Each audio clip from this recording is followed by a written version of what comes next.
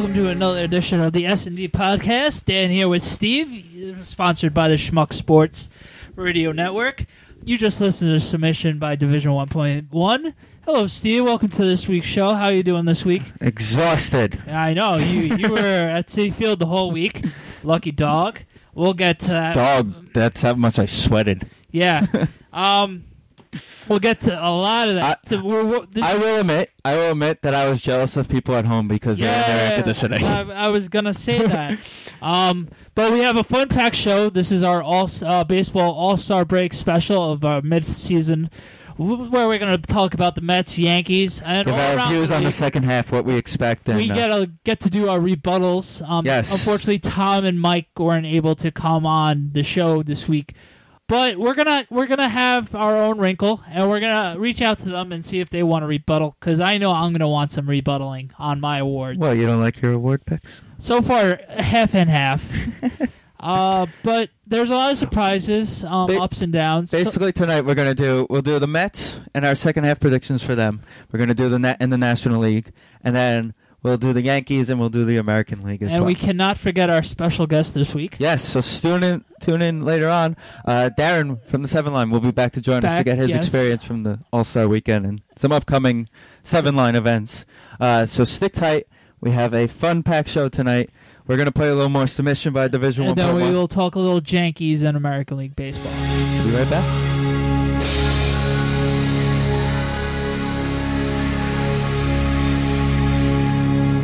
Welcome back to the S&D Podcast on the Schmuck Sports Radio.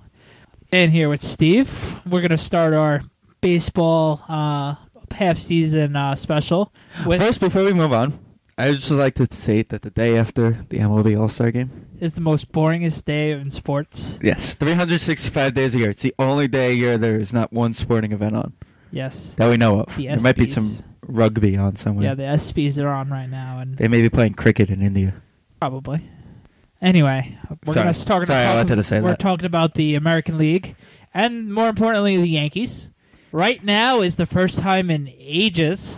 I don't know the exact year off the top of my head because it's been way too long, and way before we started watching baseball. Well, what are you trying to say? Because maybe I might know it. Maybe I'll get the year. Okay, you got the year? All right. I don't know what you're going to say, so I got to hear you. First time the Yankees are in fourth place or lower. You got to think 93, 94. Yeah, so, well, the it end has of to be before my era watching baseball, which was 95, so. Yeah, Jeter's first years. So. Anyway, the Yankees are in fourth place right now. They're 4.5 out of the first place. They're in the biggest cluster of a division. They are in the biggest cluster of a division. They're in a very competitive division, and they've just been riddled by injuries so far this year, and the pitching has held up for the most part, but hasn't been there as of late. Hasn't been consistent. And also those role players they brought in, the Vernon Wells and the Hafner, they've fallen off also. They've fallen off big time. But the Yankees are the Yankees. They're getting their injured players back, other than Teixeira. A-Rod is scheduled to be coming back around Monday against the Rangers in that series. So the Yankees... Monday the 22nd. The Yankees are having the injured players coming back. Unfortunately, they rushed back Jeter maybe a day too soon. It might have not been rushing because he just pulled his quad.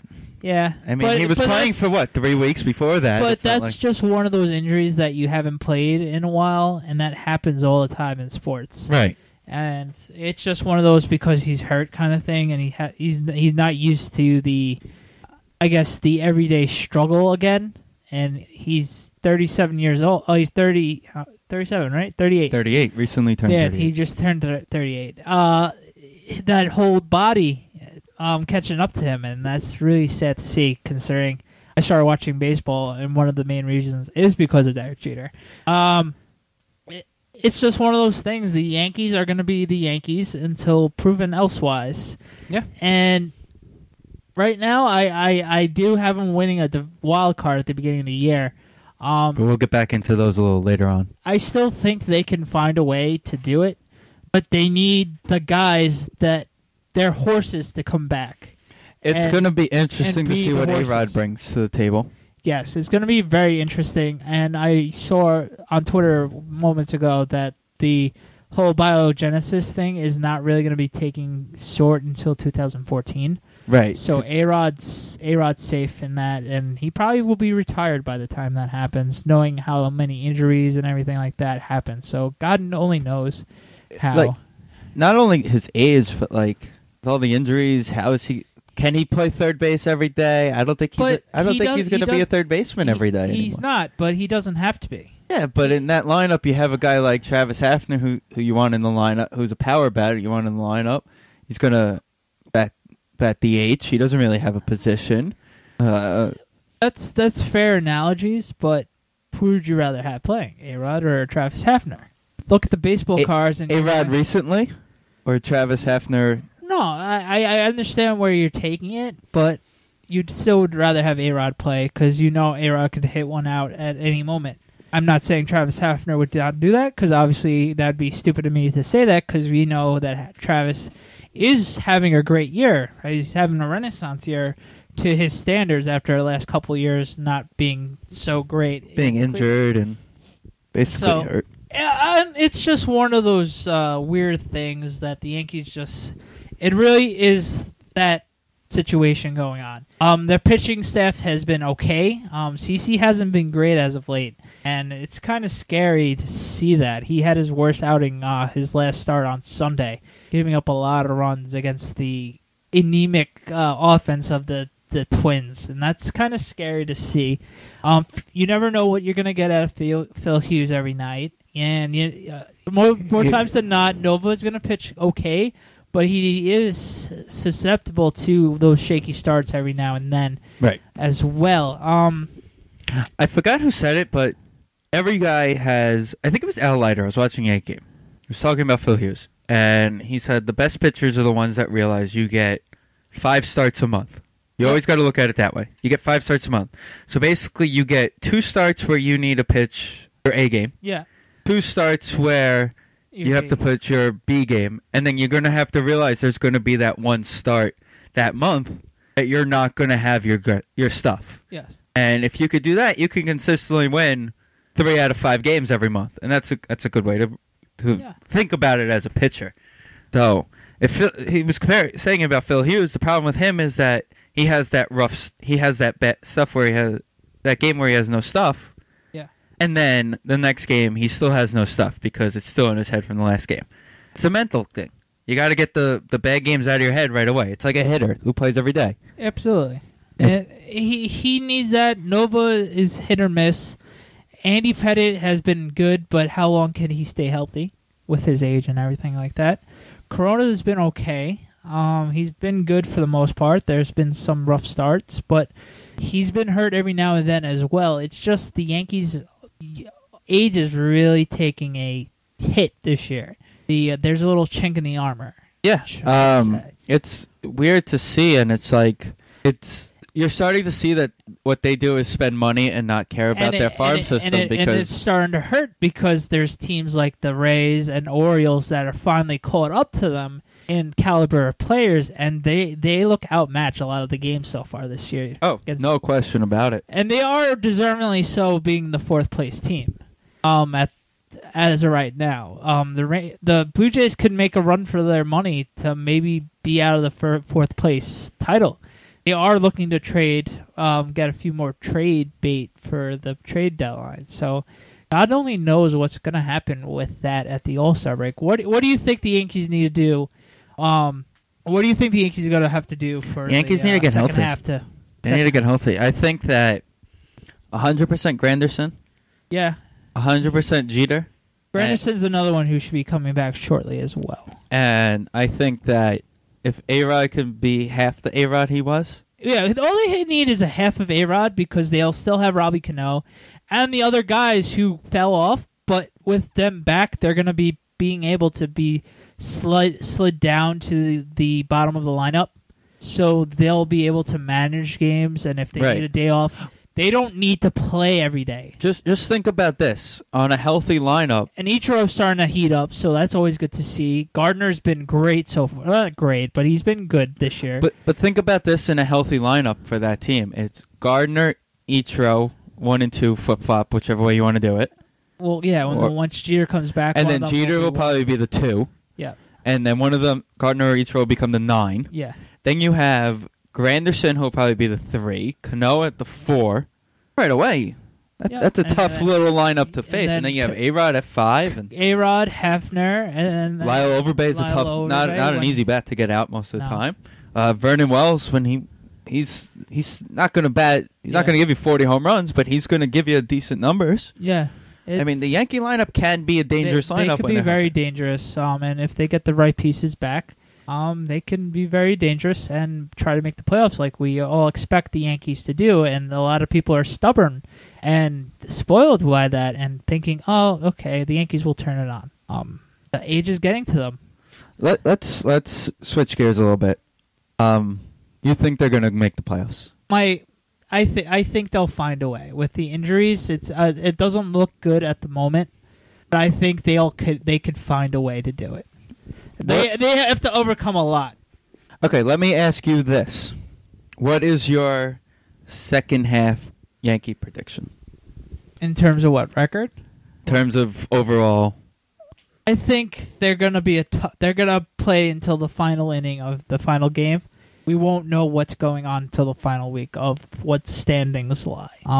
It really, obviously, like we've mentioned, it's been health this whole entire year, and that almost made a critical moment of last night's All-Star game when Cano got smacked in the middle of the knee by Matt Harvey.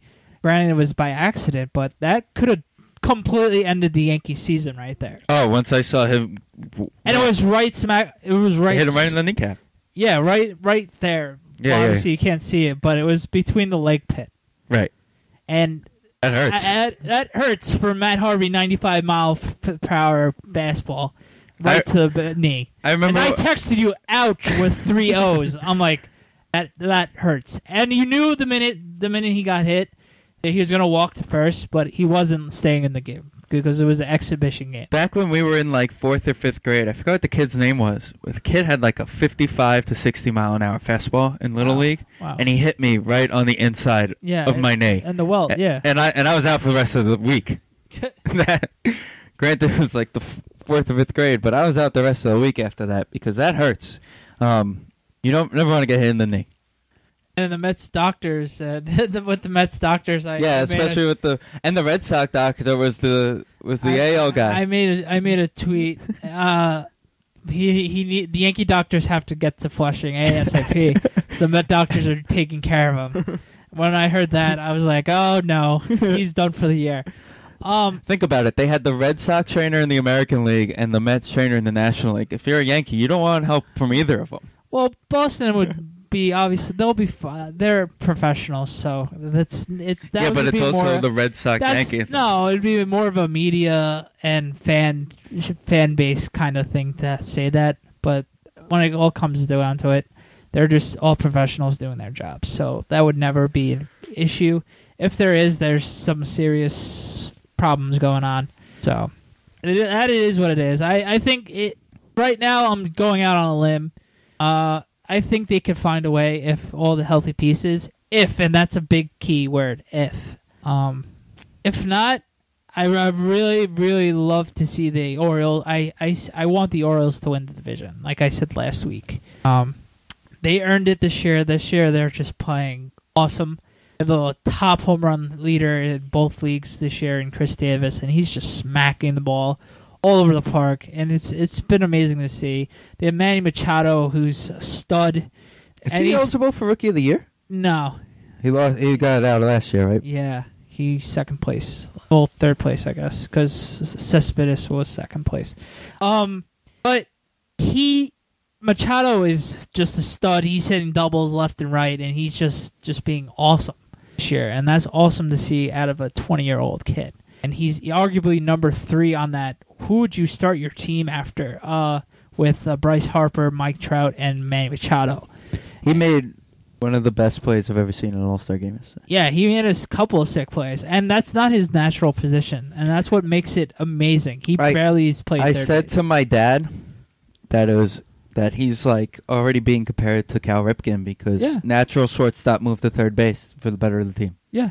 I mean, granted, it's not later in his career when he got moved over, but it's still pretty cool. By the way, before we continue, interesting Mariano Rivera stat, since we were talking Yankees. Sure.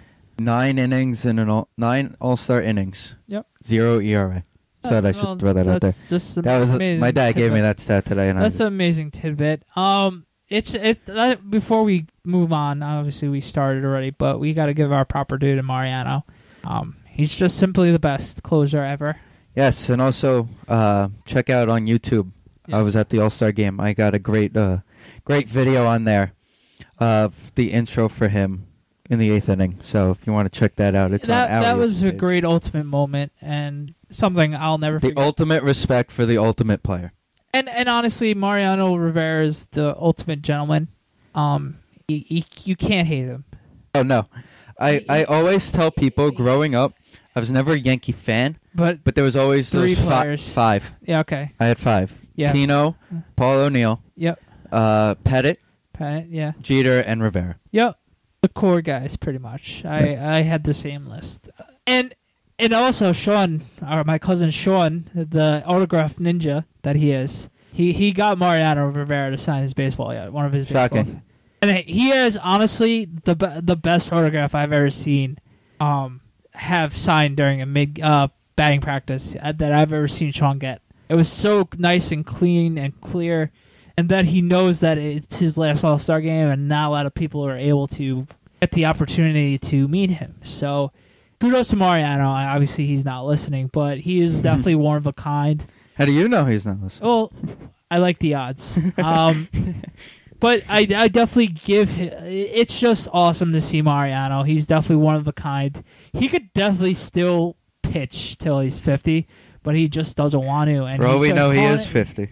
He's just calling it up, and it's been such an amazing career. And when he has his human moments, it isn't like, wow, he got destroyed on that one pitch. It's nubblers, and you just got to tip your hat to him. Well, I said it to my dad. I said, you know how cool it would be to see him go save last night? And I know this is 12 years ago, but I'll never forget after 9/11, with the whole scenario with the Twin Towers and everything like that. If the Yankees didn't win a certain game, I forget, the plane crash that landed in Bell Harbor was going back to Latin America, and one of him, a teammate of his, would have made the plane if they didn't play a certain game. I don't remember that. I'm just basically telling the story, and he just thanked God. He's a very religious man, and he was very happy. Thank God that just because they lost, they would have he would have lost a teammate. And it's just one of those crazy things that he's just a nice human being, and it's really you don't see that every day in the baseball world and sports in general. And we're going to be losing a great ambassador of the game. Yes, no question about it. So back to sorry, we got completely sidetracked, but yes. Mariano deserves that. So you're going to take the Orioles in the... Yes, I'm taking the Orioles winning the division. Keep in mind, you can find on our Facebook and Twitter our baseball preview show, which includes our original selections for everything. Since we're quote-unquote not experts, we're able to switch it up and laugh at There's nothing on record right now. Yeah. So Baltimore, but you have the Yankees in a wild card spot. Yes, I'm still going to stick with them, but it's a lot of ifs have to happen. Okay, I'm going to skip now to the... What do you think? For the AL East, I think at the end of the day that Tampa's pitching is going to dominate that division at the end, and they're going to win the division. Okay. And Baltimore's bats are going to end up getting them into the wild card. Fair enough. I just have to be New York biased. That's why I understand. Hey, that's just my prediction. No, I know. And so now we're going to go to a tough division. And I don't say I'm happy with my Yankee pick. I'm being honest, but someone has to pick the Yankees, so I'll be the one. So I'm going to switch us over to a tough division in the American League. Okay. Since there's an easy one and there's a tough one left. Yeah. Gee. The AL West. AL West. I'll give you my prediction first, okay? I'll go first for the AL West. Okay. I love Oakland. Mm-hmm. How can you not like Oakland if you're a natural baseball fan? I love... If it wasn't for not thinking Cespedes could actually win it, I probably would have actually picked him last week for the Home Run Derby? Home Run Derby. Well, you didn't know he was in right. the last sub. So I'm actually going to give Oakland a wild card spot. Okay. That's very generous. They're my second wild card team. Okay. Because I think that they're just going to keep fighting. Mm-hmm. They basically have the same guys they had last year, and they know what they're doing. They're basically doing what they did last year. Right. Division, I think that it's time that the Angels are going to flip that switch. They've slowly started getting into that. Hopefully Adam Rank's listening to the show because he would love that protection. So I'm calling that the Angels are going to start going on that roll. Mm-hmm. Their pitching's going to start picking up. The hitting is going to come. Pujols is going to become Pujols again. Yeah. Hamilton's been hitting a little bit recently. Trout is still Mike Trout. And I think the Angels are going to end up winning that division, just like I had. Okay. I think the Rangers are going to win the division. And I think... the Rangers winning the division. Yeah, I have the Rangers winning that division. Did I have that in the beginning of the year? Beginning of the year, you had... Hold on. Angels. I had the Angels. Okay. The Rangers were your wild card team. Okay.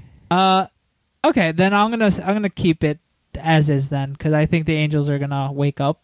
So wait, are you flipping them or keeping them? I'm keeping them now, thinking the way it is. I think the Angels are going to finally wake up. Their bats are too good. It was just one of those... They didn't have the horses at the beginning of the year. They had a slow start. Now they're starting to pick up steam. They're one of those teams they put together and thought they would produce right away, but didn't. The problem is I might have to change my mind and flip-flop, because the way I look at it, let me get to my standing sheet.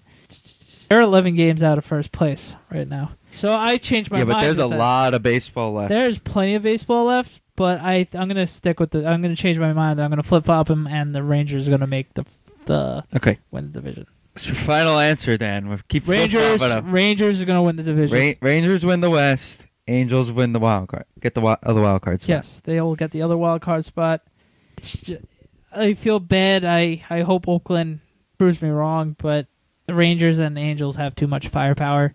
Oh, yeah. And last year was one of those fluky things that happened. So I'm going to go with those two guys. Well, that's why I didn't pick the Rangers, because I feel like they don't have bats to produce at the end of the year. I feel like that Oakland's bats are going to end up taking that.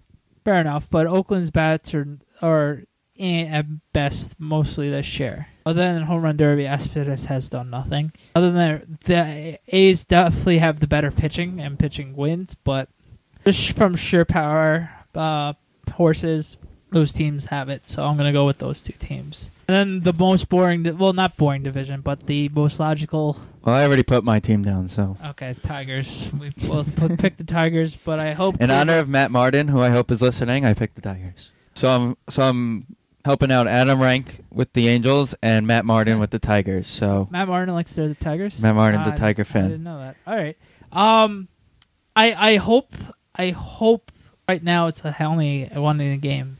1.5 games out of first place. The resurgent Cleveland Indians. I would love to see them continue the battle with Detroit, but Detroit's just too good, and they were just in cruise control until the All-Star break. Now is when the Tigers are just gonna go and win the division. Verlander hasn't been Verlander yet so far this season. Matt Scherzer has been a stud. He obviously, since he did start the All-Star game last night, it's the Tigers' division to win, and everybody knows that. And it really, I hope the longer Cleveland keeps keeping it close, the better and awesome the race is going to be. You know how I saw it last night at the All-Star game?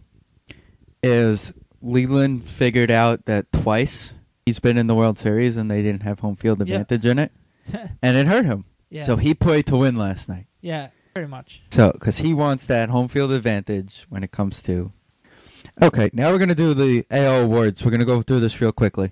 Okay. I'm going to give you who you had first. Okay. And we're going to go backwards on this. We're going to go batting title first. Okay. You had Miguel Cabrera. Okay, keeping. You're keeping Miguel Cabrera. Yep. Cabrera.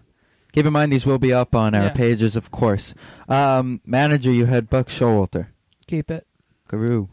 Rookie of the Year, you had Will Myers. Keep it. Keep it? Yeah. Cy Young, you had? David Price. Price. Nah, I'm going to change it because he was hurt this year, first half of the season. I'm going to have to go with Matt Scherzer right now. That's the guy I was going to take. I know I can.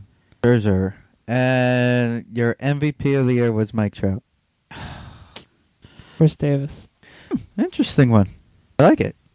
And that's just an easy pick since he's leading the league and everything right now. You know what else was interesting? Him and Cabrera are the first two players ever with 30 and 90 at the All-Star break. Exactly. Like that's just... Exactly. You just think about it, that how many years of baseball there's been, and they're the first two guys ever. It's insane. It's absolutely ridiculous just to even think about it. Alrighty. My predictions were... batting title was Cabrera, which I'm going to keep. Okay. Yeah. Manager, I gave it to Joe Madden, which I'm going to keep. Okay. The Rookie of the Year, I also had Will Myers, which I will keep. Yeah. He just got called up not even a month ago, so I think he could turn it on. He's had moments that he has definitely turned it on, so I like it. I'm going Max Scherzer. I had Verlander. Okay. And then I had Fielder as the MVP, and I'm going to change it to Cabrera. Okay. So those are my AL picks. Okay. Keep in mind, people, they will be up, so you can hold us to these for our second half predictions. Yeah. Okay. League champion for the American League. Tigers. Much pitching and just a nasty lineup. I'm going to stick with my original pick and stay with the Angels. Okay. Been a fun league championship series, though. That would definitely be a fun series. A lot of firepower in that that championship series. But just think, if Verlander and Scherzer are hot, and Weaver and C.J. Wilson are hot. That's scary. You're looking at 3 possible games in that series of those 4 guys. It's very scary, and hopefully it pans out. That'd be a great series to watch. So that's the American League. We're going to take a little break, go listen to a little more Division 1.1 with submission this week, and we'll be right back with the Mets and the National League. SND Podcast is in no way affiliated with, associated with, produced, or endorsed by Major League Baseball or any of its affiliates.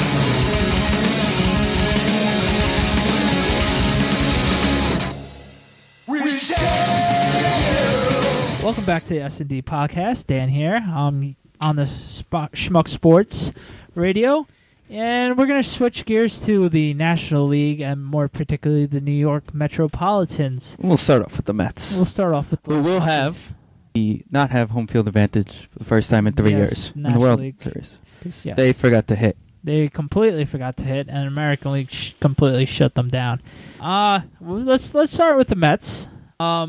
They're fourth place, which we expected. There's a lot of good and a lot of bad. Which way do you want to go first? Let's talk about the bright side. Matt Harvey, David Wright, and hopefully Zach Wheeler. All right, you know what? I'm going to go with the whole unit. The whole pitching staff, the starting pitching staff has been absolutely amazing so far this year. They're keeping us afloat in terms of being irrelevant in games. Matt Harvey's been Matt Harvey, obviously, as everybody knows. He started the All-Star game. He's just been a stud. It's only going to keep getting hopefully better and better as the years go on with Matt Harvey, and he gets some run support in the second half. Then the next guy I'm going to give the credit to is Jeremy Hefner. Jeremy Hefner completely turned around his season, which was very great to see. He's completely shut it down the last month and a half of just not letting anything by him. And so is Dylan G. Not a lot of people have been giving Dylan G just as much credit as Jeremy Hefner, but he's been doing good. One of his losses was on a walk-off win on the bottom of the ninth, which he pitched his balls off, and it was great to see. Yes, that was amazing. Our starting pitching has been really, really well. Even the players that we would think originally is the weak link of our rotation staff has actually been pitching pretty solid. And hopefully we get Jonathan Neese back from his injury. They haven't really discussed it because it's been a severe injury. But if he comes back, he can go back into his rotation, and it's going to be hard for whoever is going to lose that rotation spot. Yeah. I think at the end of the day, really, when you look at the 5 that have the spots, it's going to be it's Hefner, Wheeler, Harvey, G, and who's the 5th guy they have? Right now? Yeah. Harvey, Wheeler, G, Hefner. Gonzalez? No, not Gonzalez. It's been what's his face? Markham's out. Torres. I think he's going to be the guy who ends up but losing. He pitched pretty well against He pitched well. Granted, they had him on account because he was basically a bullpen guy who haven't pitched. But he pitched well enough to keep it going. But I think that at the end of the day, he will suit better for the... Well, of course. He's going to be the bullpen guy. Let's get to the... the bullpen has been decent. I think the biggest problem with Terry Collins is his overmanaging of the bullpen at times and overworking guys because he doesn't trust certain guys in the bullpen, which is rightfully fair for the reasoning why those guys are being a little sluggish at the halfway point of the season. But I'm very happy and proud of Bobby Parnell coming through this year on being the closer and being able to shut the door more times than not. And that's really hard to see, especially for someone who's actually given the rotation. I mean, the spot a couple of times, but it was due to injury, not because, hey, Bobby Parnell, you're going to be our closer. You're going to be taking the ball in the 9th inning kind of thing. So I'm really proud of seeing how good Bobby's been so far when he's been called upon in a save situation. Yeah, he's been a bright side this year. He's finally becoming... He's becoming his own. Right. And one guy they always say we should thank for that is Jason Isernhauser, who taught him that knuckle curveball. So he's becoming a bright side, which is going to be great. I was talking to a buddy of mine, and when you think about it down the line, if you can find that 7th and 8th inning guy... We need to get that 7th inning. But just think about this late in the year. Pennant race. Matt Harvey on the mound goes 8 innings. Bobby Parnell comes in and closes. Which is great. Mets win 1-0. We don't need the bullpen. But you can't expect that every game out of everybody. Right. But as great as that would be, especially in the postseason, run, that would be great as well. Another big move the Mets made in the first half, I thought they finally got a spark plug. Yeah. Eric Young Jr. has done... We mentioned EY last week. Yeah, we did. And I just want to give him the credit again since we're doing absolutely. our laugh. And I want to see him keep up what he's been doing. I think he could end up being the left fielder for the next couple of years. He's locked in. He is locked in for the next 2 years. So we basically have him for now. I want to see more production out of... We could start a whole list of who we should expect more production out of. It's been pretty much the David Wright show and Marlon Byrd. He's been the unsung hero so far this season. Unexpected stud for the Mets lineup this year. And how much longer can you expect that to actually last? Right. I think they're going to end up keeping Bird all year and just letting him walk because you're not going to get much back in return for him. Last week I thought they should trade him, but at the end of the day, you're probably right. But if we were able to get something out of it, it's better than nothing. If we were to get a good, decent trade, I would definitely do it. Right. But as of right now, what happened with the Mets this year is what we can't say we expected. We said going into the season there's a lot of ifs. If Ike Davis played well, if Lucas Duda played well, if Murph has done decent. Murph's having a little slumpier of a year, which wasn't expected. If Ruben Tejada progressed, if Jordani Valdespin actually played well and not got sent up and down and just up and down. He wasn't sent up and down. His mind is going up and down. Well, yeah, but he finally got set. Well, he's the man now. Not anymore. Well, not after what he said to Collins. Yeah, he's a little sea sucker. Thank you for keeping it family-oriented on our show. Of course, that's what I do. Their offense is just terrible. That's all I gotta say. Nights. Well, I just showed you the picture I found.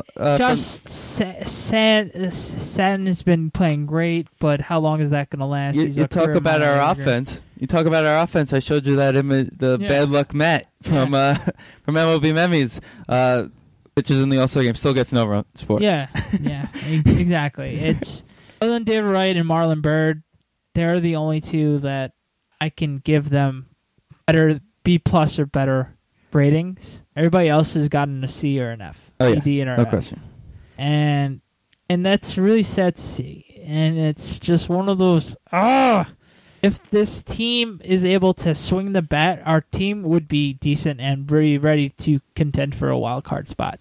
Because you can see the teams like the Giants, you see the teams like the Oakland A's, and other teams that have the solid pitching and the clutch situational batting, they get to win more times than not, and they have a shot of making the playoffs more times than not. Right. Agreed 100%.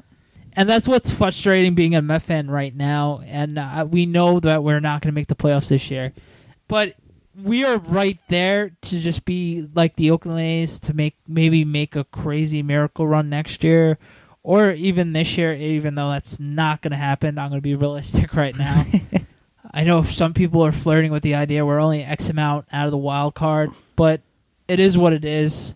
I just want the Mets to be competitive and being able to be watchable the rest of the season. And them continuing to grow for next year when we're, quote-unquote, ready to be able to spend money on free agents. And being able to start the official, we're finally want to contend and get wins and have our pitching staff be helped out by our offense. So that's going to be interesting to see. I really hope, for my view for the second half, I really hope Matt Harvey continues to dominate as he's been so far this season and maybe win a Cy Young. And that would be awesome to see back-to-back years a Met wins a Cy Young award. That would be awesome. And that is honestly not far away. Since now now wins are not completely the biggest reason why a pitcher's won Cy Young awards. It's more whip, strikeouts, and they've become more nicer to pitchers because pitching wins are come and go. Obviously, as you can see, Matt Harvey has 9 no decisions, and half of them, and obviously that's not his fault. But hopefully Harvey continues his dominant ways, and the Mets continue to help him out, and maybe he has a shot of winning the Cy Young. That would be great to see a 24-year-old do. You know who else? And I would hope to see Wheeler progress and see the growth on what a Harvey did last year. Harvey's 1-year anniversary of coming up it's coming up soon. And next week or two. It's coming up real soon, and he was great. Obviously, he's one of the rare scenarios that he was great out of the gate. Wheeler's been good some starts and shaky some starts, which you expect. But I'm expecting Wheeler to have a better start to everything like that. You know who else? And obviously and just the young Sun guys that we're going to be calling up in September and everything like that. That guys could have viable roles coming into next year. Maybe a Kirk Neuenhuis steps up to the plate, or a Langaris steps to the plate, and we don't have to pick up a center fielder next year. That'd be nice to see. Maybe Ike actually wakes up like he did last year and hits a couple home runs, and he gets his money's worth next year in free agency. Not saying with the Mets, but with any team. I want to see Ike to do good. He works way too hard for him to slump, and I just they're a good team and a good team to root for. I just want to see them to do well, but they have to show it and prove it that they can be capable of doing it more times than not, especially since we're going to be at Citi Field a lot more times than not because of our ticket plan. One other guy we don't give credit to, who's actually had a decent since called up, has been Omar Quintanilla. He's played very well. Mm-hmm. At first he was shaky coming up, of course, but then as he progressed, which basically led to Ruben Tejada staying in AAA. Yeah. Ruben hasn't earned his spot this year, and it's plain and simple, and Terry Collins has said that. And he's absolutely right. He wasn't earned. He was great. He definitely earned his position from last year's stats. But this season is a completely brand new year, and he doesn't deserve his spot right now, and he has to earn it and earn his trust. So basically, what do you want to see for the second half? Well, like I mentioned, the pitching staff continues to be well. Maybe we get a couple timely hits, and other than Marlon Byrd and David Wright, other than those two guys, a little bit more production out of the offense. Is it a little too hard to ask? Who knows? Yes. You're just asking for too much. I know, but I'm really not, though. I want to see them fight and battle. Yeah, I want them to be entertaining for the rest of the season. Right. Worst case scenario, next season, week training camp starts. For next spring training to start, maybe we can contend for a wild card. Right. Depending on what we do in the offseason. And that's all I want. That's all I want. It's going to be an interesting second half. I'm excited for it. With the way they've been playing and battling in games, I think they could be exciting, and I think the second half could be a lot of fun to watch. Especially if they do end up getting out of it. Arno and Decker may come up. Guys we've been hearing about for Flores. Maybe Flores. Guys we've been hearing about. We may start seeing them, and they could end up being like the key, becoming something more. We hope so. Right. That's what we have to look forward to for Mets this rest of the offseason. Now with the All-Star game out of the way, it's just quiet. It's going to be a quiet time in the Mets organization and Citi Field. So we're going to be taking the back seat again, and which is fine with me at least, because we're not going to be anything worthy of anything. All right, that's what we feel about the Mets.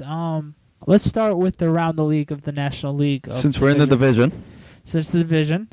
So the cluster at the top of it. The cluster right now. A week ago, I would have never thought it would have been a cluster because the Phillies weren't playing too well.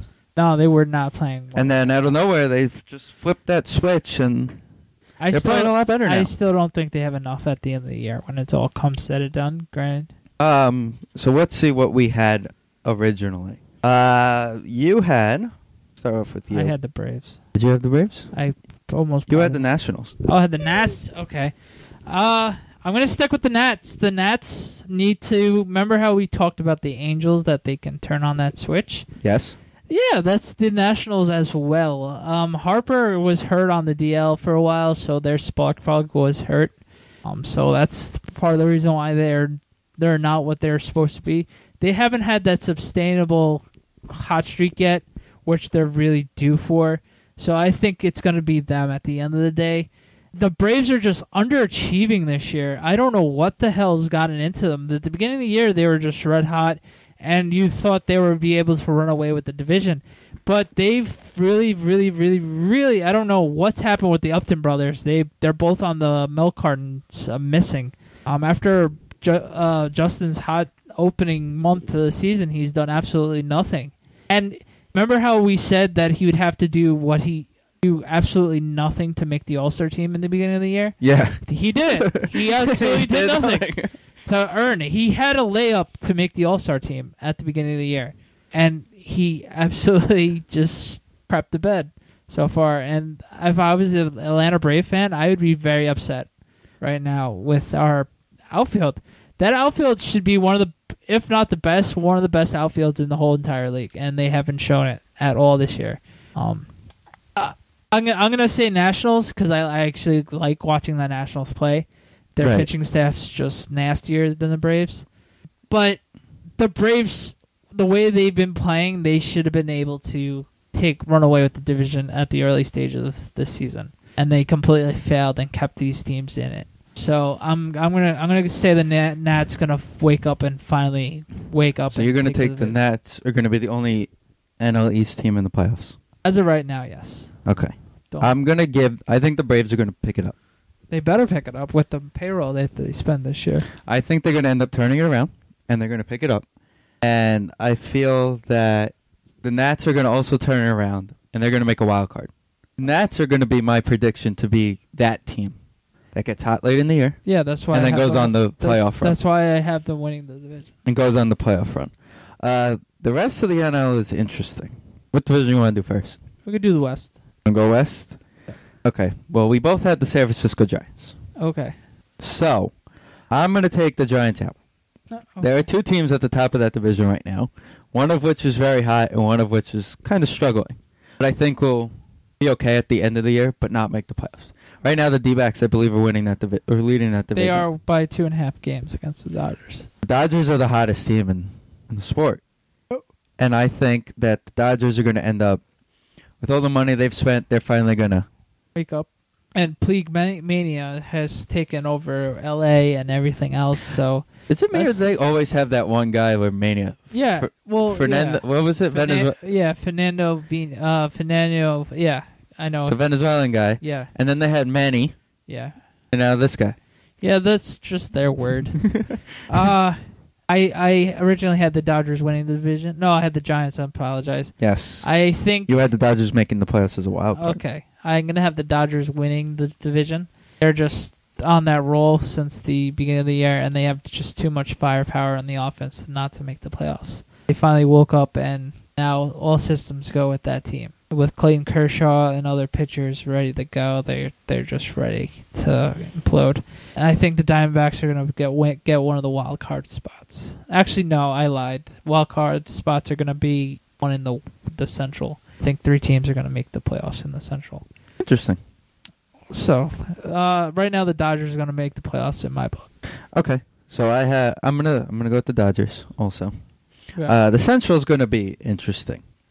I personally love what the Pittsburgh Pirates are doing. Yes, and it's been over 20 years for them since they've been over 500. So right. I think they're going to end up over 500, but not making it. I'm 100% on their bandwagon this year. I think the Cardinals have been just one of the best teams in the whole league, so I still stick with them winning the division. And I think the Cincinnati Reds are going to finally wake up as well and make a wild card, and the Pirates are actually going to find a way to make the playoffs this year, I think. The other wild card. Yes. Well, who did I have winning the division? The Cardinals? You? Or I had the Reds. I might have been crazy and picked the Reds. You had the Reds, the Cardinals making the wild card. Okay, so I'm flip-flopping that. Okay. I think that Reds are going to end up winning that division. I just love that team. It's just like... I just think they're ready to win that division. And I think that the Cardinals are going to end up being the wild card team. At the end of the day, I just think Pittsburgh's just going to run out of gas. I think they're hot now, just like it's been the past couple of years. Yeah, they're going to get hot as the season goes on. And the dog days are summer. They're just playing it right. They know how to make it to the playoffs, and they've been to the playoffs the last few years. So I think they're going to be poised to make a playoff run like they always do the last couple of years. It's just one of those tough divisions, and I think those 3 teams are better than any of the second-place teams, even the third-place teams in the National League. So I think it's going to be American League, National League Central that carries the 2 wild cards this year. Okay. Okay. So let's go with... Titles? Let's go with first league champion. What? Who do you have as the NL champion? The NL champion, I had the Reds, surprising the world. You think it's going to stay that way? I know who you had. I'm asking what you have now. No, I know. Who? I'm going to say the Cardinals are going to find a way, like every year, to be in the mix. And I think they're going to find a way to make it to the World Series. Okay. Alrighty. So we're going to go backwards again. The awards. Okay. I'm going to start with the batting title. Okay, who did I have? You had Matt Kemp. That ain't happening. Who was winning the NL inning? It was Segura was playing really awesome as of late with the NL. Hold on. Let me get that. It's been Yadi Molina has been the batting title right now, with leading the league in 341. And Craig as well, Dyer, G. Segura with 325, Buster Posey with 325 as well. I think at the end of the day, it's going to be Buster Posey. You're going to put Posey as the batting title. But he is a couple batters behind, but I still find the way he's going to make it. I think that Michael Kadire has a advantage because of where he plays. And they're going to end up keeping him. Mm-hmm. So I'm actually going to give it to David Wright's good buddy, and let the Pittsburgh fans boo me. I think Buster's going to repeat. The Pittsburgh fans boo me for taking Michael Kadire. Alrighty, manager of the year. I'll go first. I put Davey Johnson. Okay. Originally, but I'm going to change it to Don Mattingly. Okay. Just remember a month ago, he was fired. He was fired. Yeah. Who did I have? You had Mike McCarthy. Okay, I'm gonna stick with him because he's whatever his name is. Guy from Matheny. Matheny, yeah, the Cardinals. Alrighty. Rookie of the year is going to be a tough one. Both have guys who have not played one Major League Baseball game yet. Originally. Yeah. So I'm gonna go with Puig. So. Okay, so we're both going to go with Puig. Cause he's just been ridiculous, and he's just been very passionate, and I like his fire. So I'm going to go with Puig. I'm going to go with Puig as well. Completely turn that team around. Cy Young's going to be interesting. I kind of have a feel of where you're going to go with it. Right. Yeah. You had Matt Cain. I had Matt Cain. The 1 year I had Matt Cain in my fantasy teams, and you see what happened. So I'm definitely changing my prediction. I am going Homer pick, and I'm going to say Matt Harvey. Okay. I'm going to keep my pick. I had Clayton Kershaw. Okay, that's fair enough. But I give you credit for your pick. I just think that at the end of the day, I think Kershaw could win it as well. I'm just going with the Homer pick and just how awesome he's been so far this season. So I'm just going to go with Harvey and stick with the hot hand. Okay. Now this one, I bet you Kershaw is definitely going to have more wins than Harvey, though. Okay. I'm putting that down. I'm going to go MVP first because you're going to change yours no matter what. Yeah. I had Bryce Harper winning it. Okay.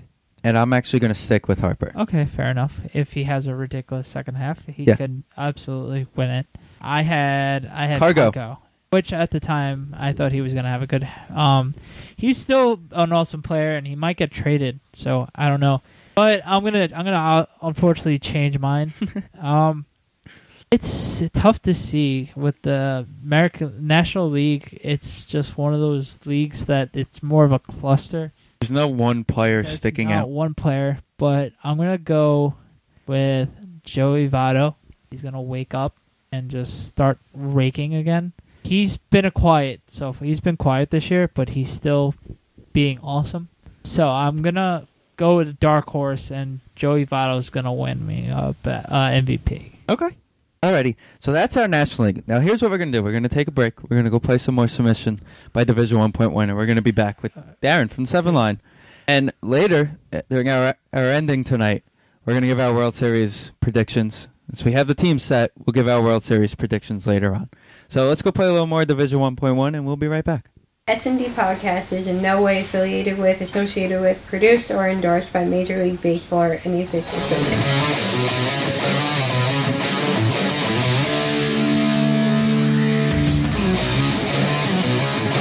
And welcome back to the S&D Podcast Show on the Schmuck Sports Network. Steven and Dan are here. We would like to welcome now Darren from the 7 line. Welcome back, Darren. Welcome back. Hey, guys. Thanks for having me again. No problem. So as everybody knows, this past weekend at Citi Field and the Javits Center in the city was the MLB All-Star Game. Let's just quickly get your view on your whole experience of the weekend, Darren. Were you able to? You attended everything, right? Yeah, I pretty much nonstop from Saturday on. I believe something was going on Friday, but I had to miss that. So, I went to the Javits Center on Saturday for the Fan Fest. I'm not like super big on like autographs and memorabilia, like collecting or anything, but I tried to soak everything in, check everything out, see the exhibits.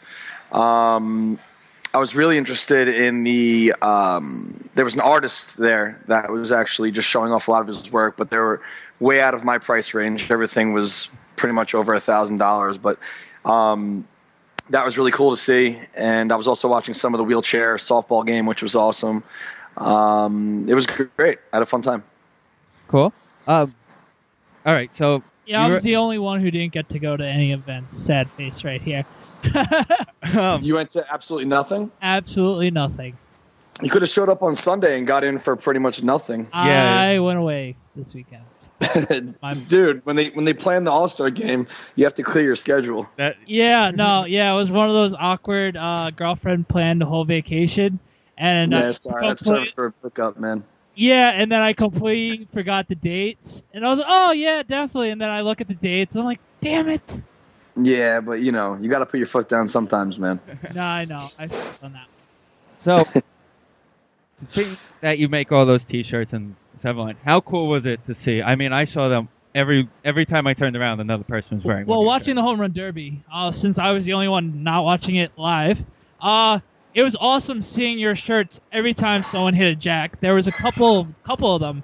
Actually, Deadspin had a couple of gifts one of the bombs, and it was actually Steve's wearing the shirt right now, the Mike Piazza retired shirt. Oh, you know what? I was watching the replays. I saw that clip. That was awesome. Yeah, that was one of the shirts, and a bunch of other shirts throughout the whole home run derby, obviously, and throughout the night. And he actually gave away. I know everybody who's listening. He is very Facebook, Instagram friendly. Yeah, he had giveaways for the 20th person he saw. So that's pretty awesome. Just seeing 20 people each night with his shirt. I'm sure he saw hundreds. Yeah, how did that feel? Yeah. Well, basically, my fiance Kelly, since the brand has started, whenever we're at the stadium, she just likes to pretty much play a game with herself, pretty much walking around and counting how many shirts she sees, and the numbers were, they're doubling, and they're pretty much every section we look in, there's someone wearing a shirt, and if we stop and just let people walk past us for a little bit, the numbers just keep growing. So on Sunday, we were walking through the Caesars Club, trying to cool off a little bit, and there was a guy drinking a beer at the bar, and he was number 30 that day. So Kelly goes, "Hey, you're the 30th person today wearing a shirt." And he goes, "Cool, what do I win?" And we were thinking shit, nothing. We can give you a high five and a thanks, but there's nothing we can give you, So that kind of turned into something that I hope to do daily, besides when we do an event, because obviously that's when there's 800 shirts. But we're gonna pretty much scour the stadium, and the 20th person we see per day gets a $20 gift card for the website. So we did that 2 days so far, for the home run derby and last night, and they seem pretty grateful for it, and that's pretty cool. You wear a shirt to the game and you might win something, so that's pretty cool. It was pretty cool. It's getting funny to the point. My last game was Wheeler's first game at Citi Field. Big debacle. But we were walking around because the game was such a big debacle, and I walked by you. I wasn't trying to be rude, not to say hi, but you were just ganged by everybody. It's getting to that point. It's just so funny. Everybody's like, "Oh, it's Darren. Darren, what's up? I love your shirt," kind of thing. It's really awesome to see you just nodding your head yes, this is awesome. Thank you. Well, I try to, I don't want to ever not give someone, a minute or so. If they want to chat, why not? Why can't we just sit around and watch baseball and have a beer and talk? That's what part of the community of Mets fan base has kind of turned into, at least for me, with the brand. And I'm just really grateful to see it, and it's a really great feeling. And the connection that you get kind of when you see someone else wearing a shirt and you walk by and you kind of nod your head and, give someone a high five. It's like you're in the crew, if you know about the 7 line, you're kind of in the same boat. And not saying that we're better fans than anybody else, but if you're one of us, you're in the 7 line army, and it's kind of what brings us together, which is kind of weird because, everyone owns a T-shirt of some sort, and it just matters that this one's blue and orange and has to do with Mets fans. So for me personally, it's a great feeling. Oh, let's cut to the chase. We are the best fans in the world. Let's cut to the chase, except for those couple of people in the Matt Harvey video that embarrassed themselves. Yeah, that was funny. I hope they got paid, because some of them were one dude was wearing a Matt Harvey jersey, and he's like, "Oh, you're Matt Harvey?" Well, when you see someone out of their element, it's kind of some people associate a player or whoever, whether it be a player or a celebrity or whatever, you don't picture them in street clothes sometimes, and it's especially when someone's standing in a park holding a microphone with their hair done and a T-shirt or whatever he was wearing. You don't really instantly think that's Matt Harvey, you know what I mean? Right. Yeah, to us, if we see somebody, it's like you with the Giants and me with the Islanders. If you're walking around, you see one of the players, you're going to know who they are. It's just the way you are. Right. But I mean, also for the majority of, people who watch sports, Harvey's only been up for a year now. So unless you're a super diehard Mets fan and, you've been paying attention as much as we have, you might not recognize him, And also, let's say someone that we're very familiar with, let's say, I don't know who else on the team is known, but not really, like a Valdespin or something like that. If he was on the train wearing just regular street clothes, not wearing Met stuff, would you definitely recognize him instantly right off the bat? I'm not sure, So it depends on if he's jumping up and down. I am. It depends. Yeah, but you know what I mean. Not everybody would, So like I got bashed at the end of the home run derby. I was making a joke saying that some guy that nobody knows won the home run derby, and I wasn't saying like nobody really knows him, but the majority of the population wouldn't know who he is. Especially if you're a National League fan on the East Coast. If David Wright wins and you're not a baseball fan, you know who David Wright is. So that's pretty much what I was getting at, but people didn't really understand. Like this morning, my girlfriend, she goes, Matt Harvey didn't really pitch well. She's a Yankee fan, so she had to bust the little balls because I got really excited, obviously, because Harvey did awesome. Yeah. She's like, Harvey did okay. I'm like, did you see their lineup? And I'm like, that he just got lucky. It was awesome that he got out of that inning without getting damaged badly. Yeah, of course. The first two guys on, no outs, still got out of it and struck 3 dudes out in 2 innings. That's not bad. That was my one thing. I thank God my Yankee friends did not text me right after that pitch. I was very thankful with that. Yeah. You know what? The only gripe I had about last night, from being at the stadium so much, pretty much which scoreboards tell you what information and whatnot. But I was sitting actually in the outfield to the left of the apple, and above us was like the left field landing is what they call. So we couldn't see the main scoreboard with the lineups behind us because it just obstructed our view. But normally, down the right field and left field line, there's like a one strip of whatever, like LED, whatever, and that says who the pitcher is, what his pitch count is, and how fast the pitches are. And since they were changing pitchers frequently, I didn't even know, right off the bat who was pitching because it would only tell you who the batter was. So that's the kind of only confusing part that I had as far as a mix-up from their normal graphics to last night. I didn't really like that. But if you're sitting anywhere else, you wouldn't have had a problem. But from where I was, I couldn't really see everything. So, but other than that, it was pretty good. I retweeted one of his tweets, which I was kind of upset about. The free Wi-Fi. I go to all these games, never Wi-Fi. They never offer free Wi-Fi at Major League Baseball, All-Star Game, free Wi-Fi. And I saw that tweet, I was like, son of... Well, if you looked at, next time you go, like I said, from where I was, above us, we had an awning. So each section now has its own, router, its own wireless router, which is pretty cool. So... Oh. And it was really, really fast. Also, there was no delay. My buddy pressed, like on Instagram, and I saw it instantly. So it's really on point. So hopefully that's something that sticks around. Well, that's like at the Coliseum. They have the optimum Wi-Fi, but there's probably one router. Yeah. Mm-hmm. And when it's sold out, there's 16,000 people using this Wi-Fi at the same time in this one spot. Well, for this, it was each section, which was really sweet. So that was good. So out of the whole weekend, what was to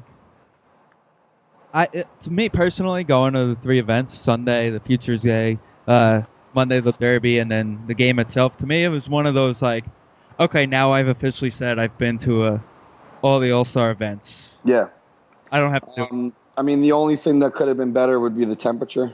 Yeah. It's no secret here. If you're listening to this and you're on the East Coast, it's been brutally hot. So the combination between that, a packed stadium, delayed trains, and no breeze at the stadium, it was kind of brutal at points. But as far as what stood out the most for me, I didn't really watch that much of the future game after the first inning, and Syndergaard was out. I wasn't as glued to the game, but I was kind of just walking around, socializing with my friends, and taking in the sights. But for Sunday's highlight for me, it's probably 2.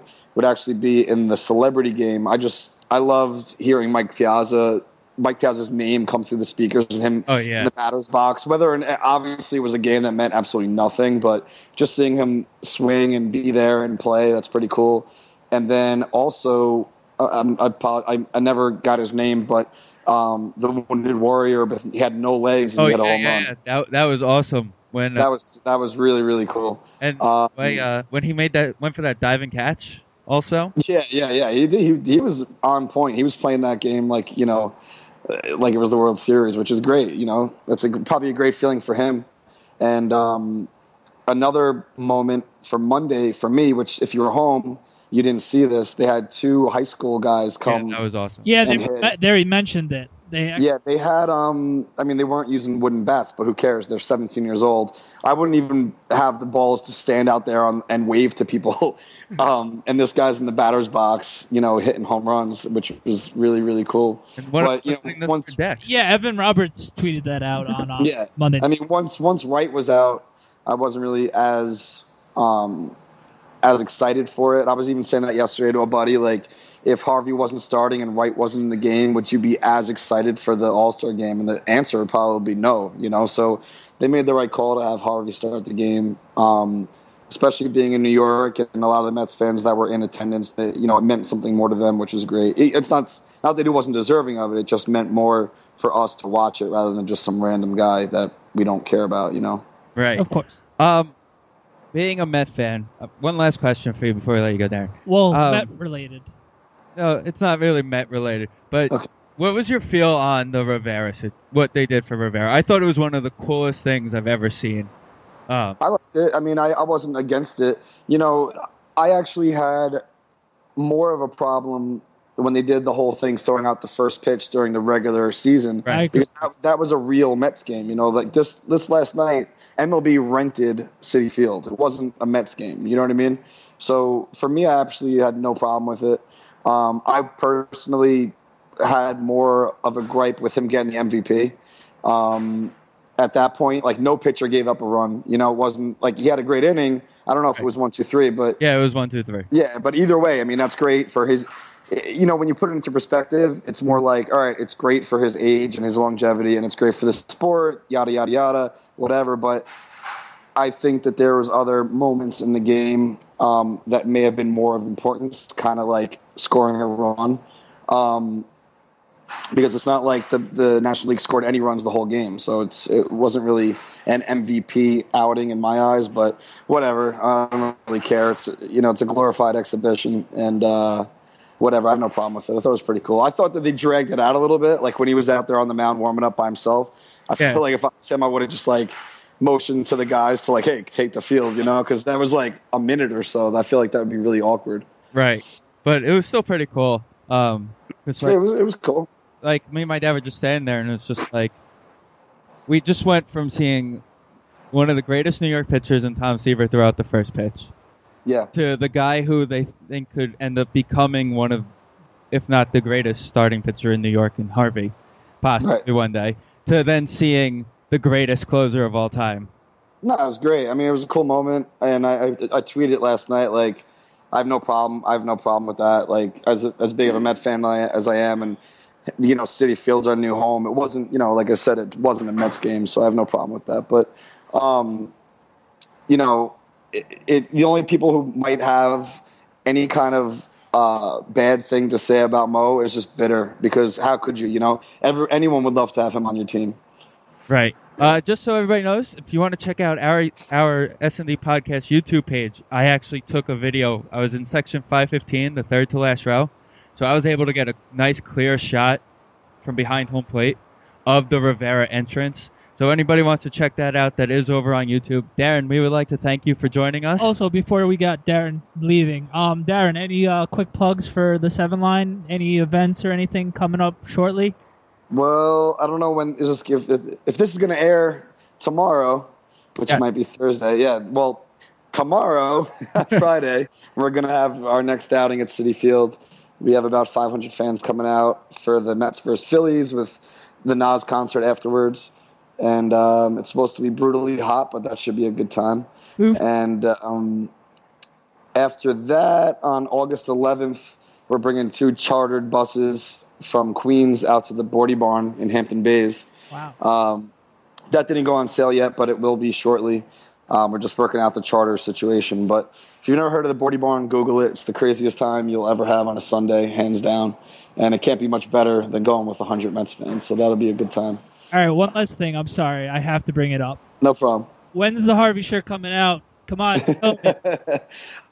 You know what? I was actually talking with him, I don't know, a week or 2 ago, and I just wanted to go over the details before I put it out there. So, he gave his blessing. He said he liked it. And, I'm going to do it shortly. It just we have a lot of other stuff going on. So before I get ahead of myself, I want to make sure that it's good to go and I can produce and come through on the orders. So I promise within a week or so there'll be more details on it. I'm holding you to that. And the and remember when it's 100 degrees outside for us, he's in the warehouse. And I know, like 200 I know. degrees. Dude, today was 107 in the warehouse. Oh my God. Wow. We have a wireless thermometer to check it out. It was brutal. With all that money, you can't get AC yet? No, you can't, man. You can't run air conditioning in a screen printing shop. Well, it's just not. It's stupid. It would just completely counterbalance itself. Well, the dryers are set to 360 degrees. Well, that's if your AC is on, it would do nothing to that. Well, that's my learning how to make sure it's 101, and I just failed miserably. Dude, you know what you could do? You can email me like the rest of the people. I get emails at least once or twice a day from someone saying like the one sentence question: can you teach me how to make T-shirts? It's impossible. You can't learn through an email. Professor Darren. And I'm not being seriously. I'm not being a prick to them. I reply, I said, listen, you can't learn by asking someone who knows how to do this for 15 years. You know, the best tool that I didn't have back then when I was first learning is YouTube. Go on YouTube, search screen printing, search how to make a T-shirt. Go on Vine, go on wherever, read a book, and trial and error, and you'll learn. It just takes a long time. So, if anyone's listening to this and they're interested in T-shirts, first learn graphic design. Learn your programs, sit there for hours and hours and hours until you're comfortable learning how to make graphics. Buy a really cheap kit on eBay or Craigslist and get your hands dirty. That's the only way you're going to learn. That's how we did the podcast. Yep. That's it. Just got to learn. Once again, Darren, thank you very much for joining us tonight. Let's go Mets, Darren. Let's go Mets. No problem. Yo, strong second half, guys. I'll see you soon. Do it. SNDPODCAST is in no way affiliated with, associated with, produced, or endorsed by Major League Baseball or any official team.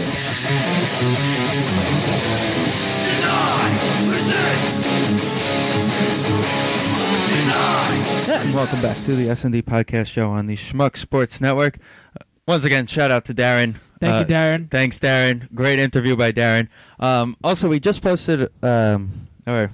check out our Instagram page at SND_podcast.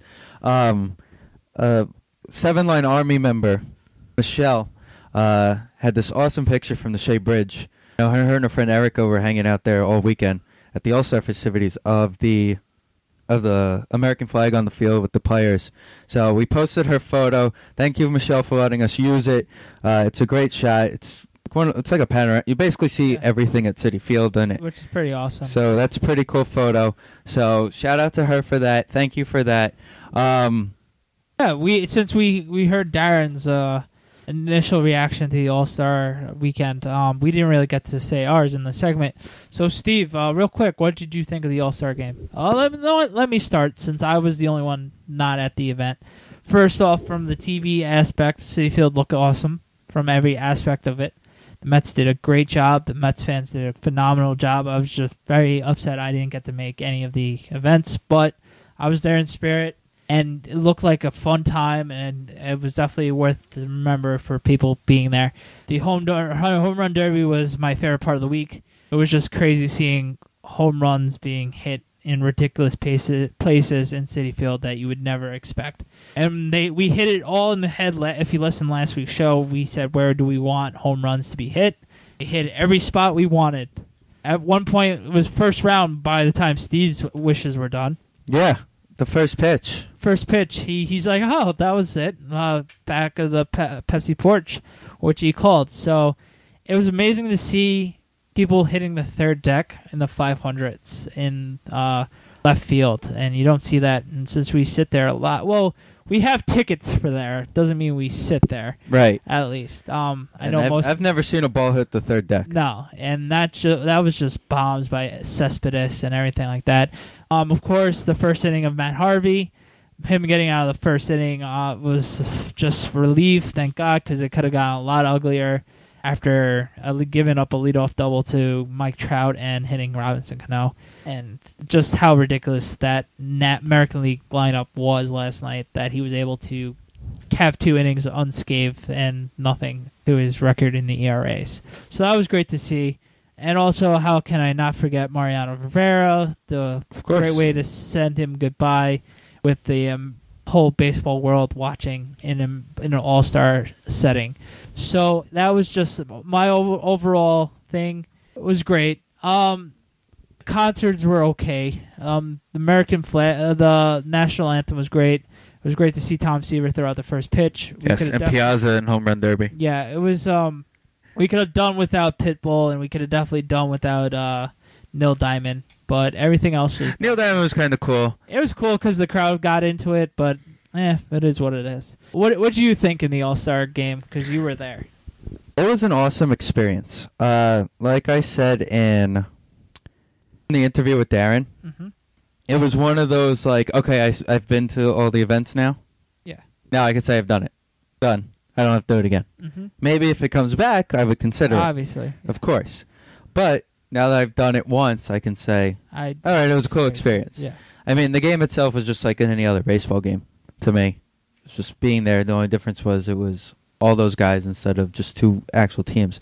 I thought that was one of the coolest parts was talking to our friends while we were walking in that when you go to a baseball game, it's usually fans of the home team and fans of the away team.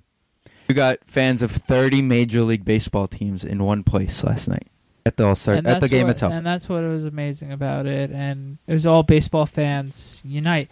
That was the one crazy thing about social media nowadays. A fan that ran on the field. Yeah, that he had 1,000 because he had 1,000 retweets. Right. It's just amazing to see how social media works these days. Deadspin had his whole Twitter feed before he ran on the field. Yeah. In a matter of 10 minutes. Yeah, it's amazing. It's amazing how they had that ready to go in 10 minutes and just to be able to share it to the whole world. It's crazy. It's just absolutely alarming and crazy to think about it. But I got a good laugh at it while watching the game at home, and it's just one of those, wow, that's crazy that they planned it that much. And it was a nice tackle, by the way, by the security guard. Nice form tackle. They have great they're good tacklers. Nice, great form tackle. The NFL should, the judge should give him a call on middle linebacker. It was a nice form tackle, and he just took a beating.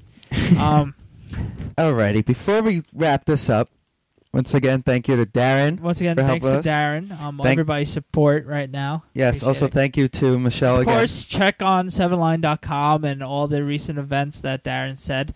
Unfortunately, it's too late to buy tickets for the Nas concert after the game on. Buy a regular ticket and hang out with them. Honestly, that's all you got to do. Buy a cheap ticket and hang out with them. And the Broderie Barn in a few weeks. If you have nothing going on that day, might as well look it up and spend an awesome time. Why not with a bunch of Met fans? And there's buses, so there's no excuses, and you can get drunk. And there's your DD. There's buses. So as long as you're over the age of 21, of course.